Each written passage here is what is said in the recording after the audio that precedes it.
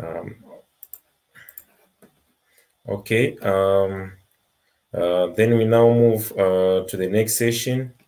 Now on defining temporal spatial data quality aspects for OpenStreetMap, which will touch on the work being done,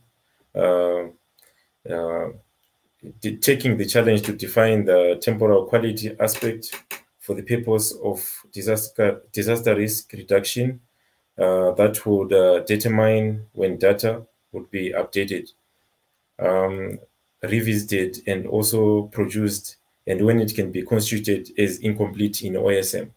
Our speaker in this session is Dr. Mohammed Salim, who is an independent researcher in the Netherlands, who did his MSc in spatial engineering from the Faculty of Geoinformation Science and Earth Observation at ITC. And he has also conducted several important research that would lead towards better understanding of the spatial data quality of OSM. Let me just add them to the stream. Welcome, Dr. Mohammed Salim. How are you? I'm good. Thank you very much for the introduction. Yeah, but just tell you that I'm not the doctor yet. Okay, all right. Yes, Yeah, it's sorry. only Muhammad Salim. Not yet. I wish. It's in the pipeline, right? Yeah. Can I share my screen now? Okay.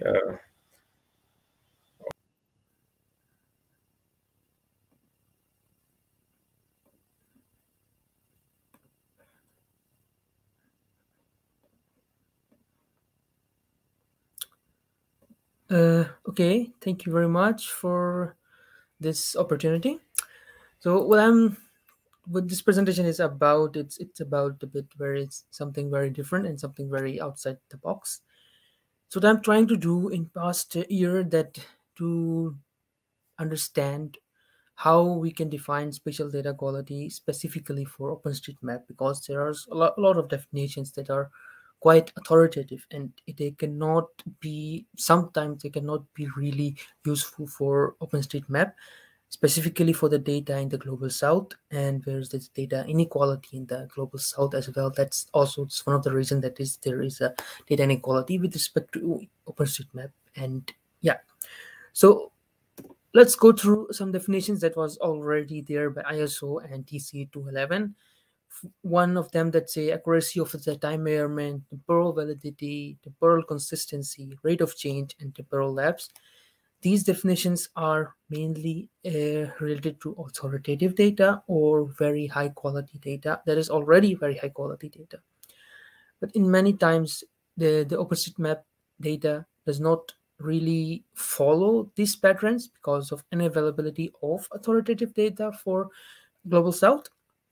So I hypothesized is that we need a different way of looking things when it comes to OpenStreetMap, specifically data for global south.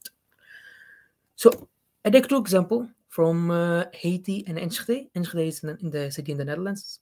So I checked the historical data, how the data was added and how much buildings were added. I took all the buildings. So if we see here, we see a sudden increase of the data that has been added to OpenStreetMap, and then there is a gain in 2017. So these two data was added because of the earthquake and because there was a project and there was a hurry that we should add data.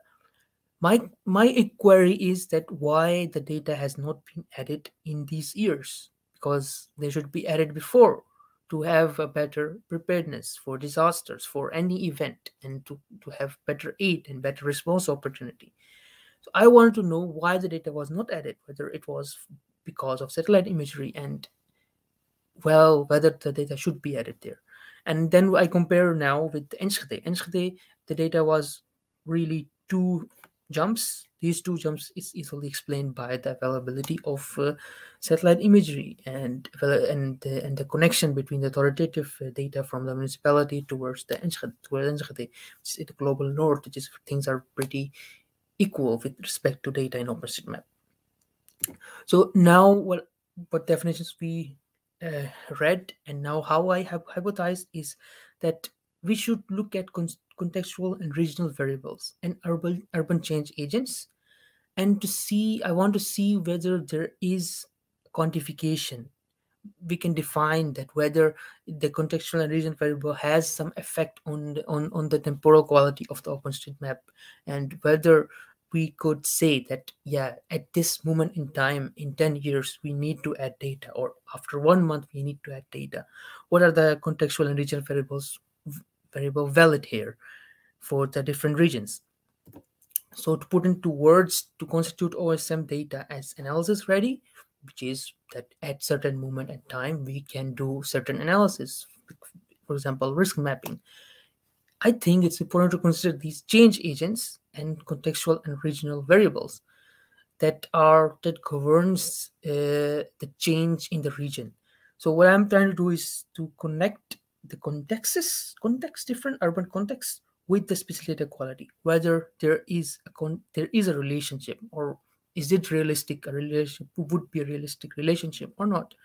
So this is really a small part of a bigger research vision that I am envisioning, which is called OSM Utopia, and where I am trying to basically understand that different regional urban changes and different regional contexts have relationship with spatial data quality or not, and how much, and to what extent, and to which inductive questions we could really ask. And I would be also presenting in FOSS4G Netherlands, and to dig deep into that. So please reach out to me. I am currently working alone here with this bigger research vision. Please reach out. And yeah, also today I got a green light that I can open my OpenGIS research lab here in the Netherlands, just a remote lab. And I did quite a lot of hard work to get there, because I left one of the jobs that was in my field because there was a conflict of interest, and I cannot open my research lab, and I accepted another job to open this research lab. So thank you very much for listening, and I hope you have a nice evening rest. Thank you. If you have a question, please reach out. I would really like that. Thank you. Okay, thank you, Salim, for the great presentation. And without further ado, we are going to be moving to our next session. And please, everyone, please reach out and reach out to Salim with the details that he has provided. Thanks.